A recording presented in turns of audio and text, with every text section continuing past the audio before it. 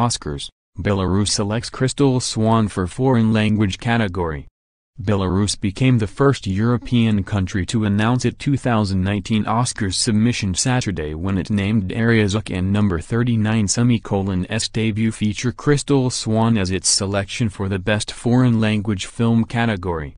The announcement made on stage before the film and number 39's world premiere at the Karlovy International Film Festival in the Czech Republic, marks the first time in 22 years that the authoritarian former Soviet Republic has sent a film to the Academy Awards.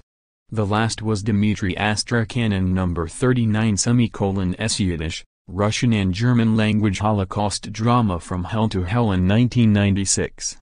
Crystal Swan, which opened the festival, and number 39's Eastern European-focused competitive program, East of the West, is the story of a young female Belarusian hip-hop DJ in the mid-1990s who dreams of emigrating to America and finding fame in the music scene there. A gritty, realistic portrayal of life in the capital Minsk and a provincial town whose economy relies on the production of crystal glassware, the film stars newcomer, Siberian-born actress Elena Nazabalina, who was last seen in Russian film How Victor the Garlic Took Alexei the Stud to the Nursing Home, which won the East of the West competition in Karlovy last year.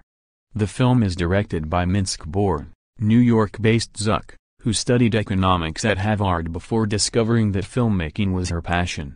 Produced by Demarche Film, Crystal Goose, Turnstile TV, Unfound Films and Vice Films, Crystal Swan is a Belarus/USA/German/Russia co-production.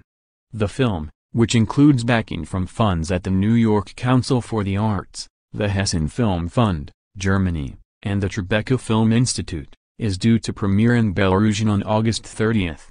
Laurent Danielou at Loco Films, Paris is handling world sales.